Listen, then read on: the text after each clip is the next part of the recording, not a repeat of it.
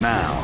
Fire investigators say it appears that a gas leak is what caused a fire that trapped a man inside his southeast side home. Neighbors came to his rescue last night in the 1700 block of East Highland and got him out. But as Katrina Weber reports, they still say he suffers some serious burns.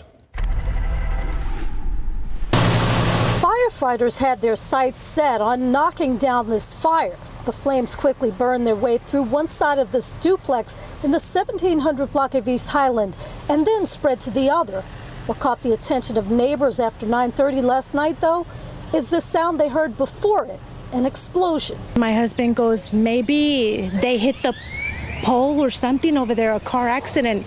But when we opened the door, the house was already inflamed. From across the street, Maria Gonzalez could tell this would be bad. She called 911 while her husband and son grabbed their shoes and ran toward the trouble. Gonzalez says they knew right away when they saw this truck that someone had to be inside the house and most likely needed help getting out. My husband and my son, they went in there through the back and took out the man. He was on the floor with burns. The man was rushed to a hospital. According to Gonzalez, he's one of 3 older people who recently moved into that house and apparently the only one home at the time. You could see his skin, it was sad. Gonzalez says they also managed to rescue a puppy.